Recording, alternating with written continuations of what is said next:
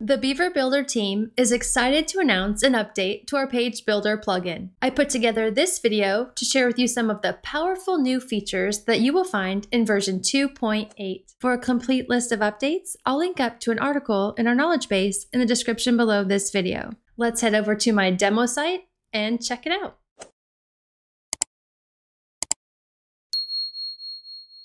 First up is the brand new Box module. By updating to version 2.8, all users of our Page Builder, including the light version, will have access to advanced flex, grid, and layers options. The Box module functions much like a row or column, serving as a container.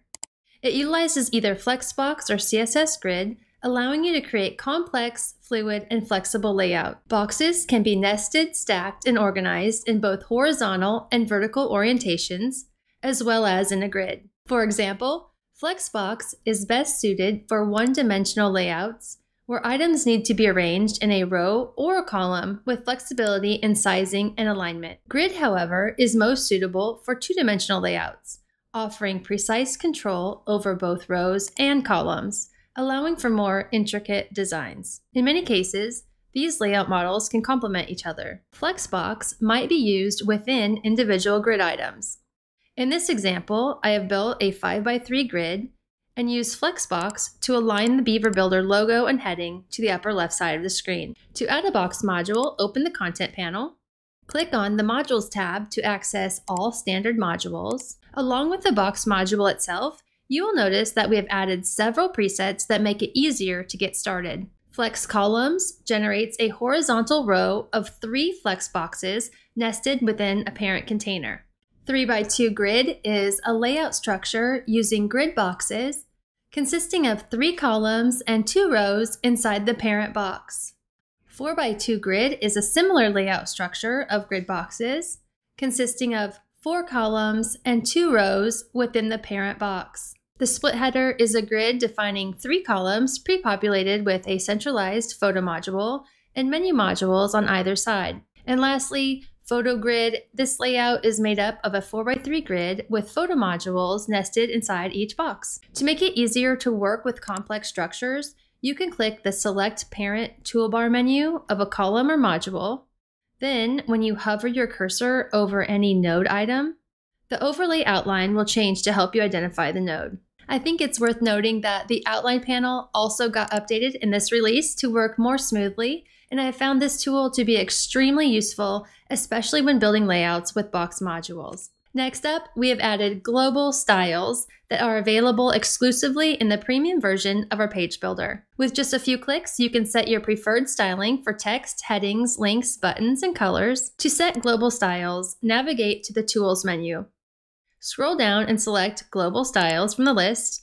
The settings will open in a pop-up box. Here you will see 2 tabs, Elements and Colors. First, let's explore the Elements tab. You can set up global styles for text, headings, links, and buttons.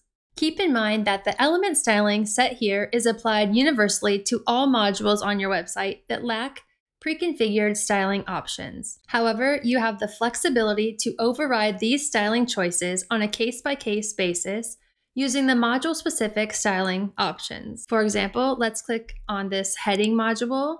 The changes made to this module will override the global settings.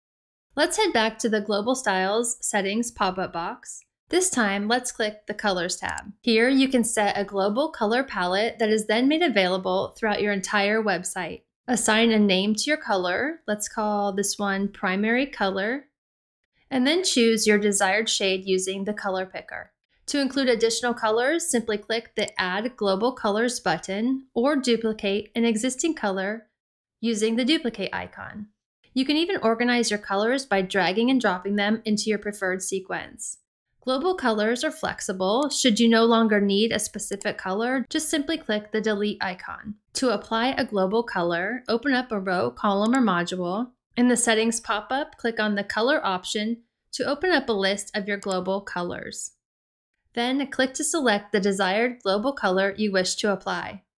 It's also worth noting that the color picker now supports CSS variables. This allows you to easily integrate CSS variables from your global colors, theme, or custom CSS into your Beaver Builder layouts.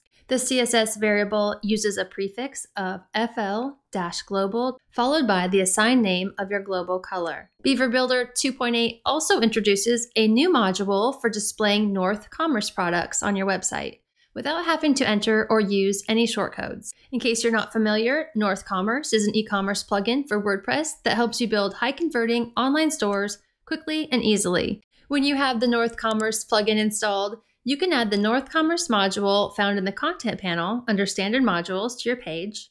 No need to enter any shortcodes.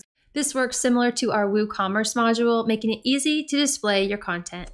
We've also introduced an integration with Popup Maker, a WordPress plugin that allows you to create and manage pop-ups on your website. Once you install and activate the Popup Maker plugin, the pop-ups post type will be automatically enabled within the Beaver Builder settings. You can locate this setting in your WordPress admin dashboard under Settings, Beaver Builder, Post Types.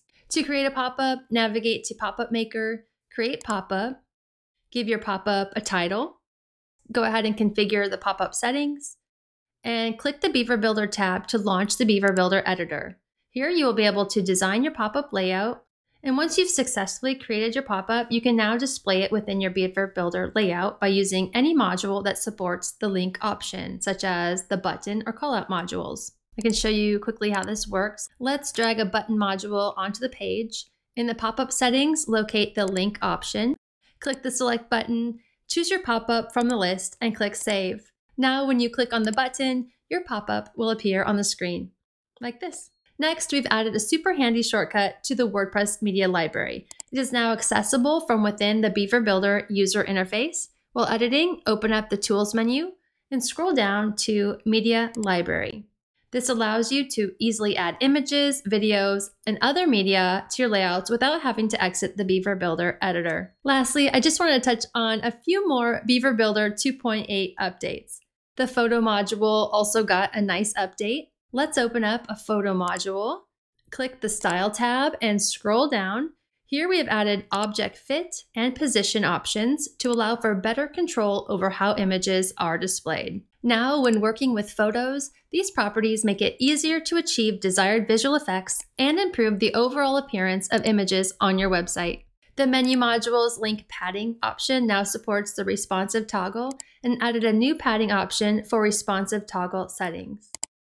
The post carousel and post slider modules now include an excerpt length option, enabling you to set the content length. Upgrade to Beaver Builder 2.8 today to take advantage of these exciting new features.